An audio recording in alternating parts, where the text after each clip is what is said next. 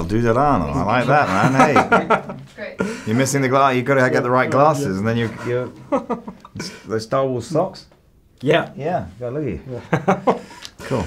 So, as my first question, I have to ask you something that comes from one of our readers, Michele. He asks, this is your first sequel, so why did you decide to make a sequel for Kingsman as your first venture in the sequel business?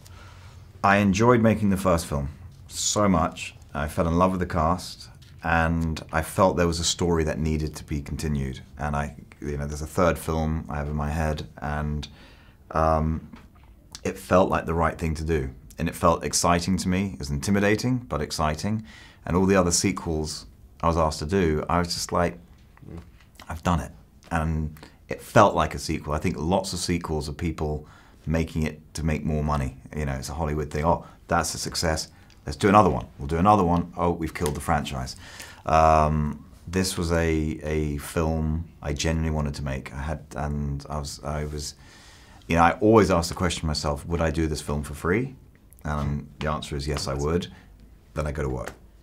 So I want to know everything about the opening scene and the final showdown from a technical standpoint. I mean, how did you manage to shoot a sequence like the opening one in London, which at 3 a.m. you have the same level of traffic that you have in another city at 12 a.m.? Mm-hmm. I have an answer which you won't like, but do you like sausages? You do? Yeah. Do you know how they make sausages?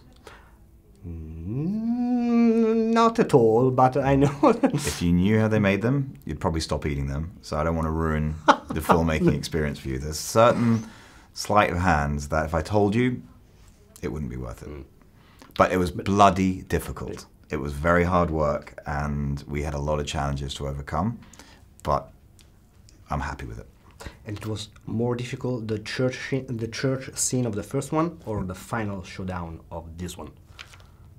It's only one take. The same. They're about the church sequence was harder because there was 100 people. Oh. Yeah, so there was a lot. So when you have 3 people, yes, it's a lot easier.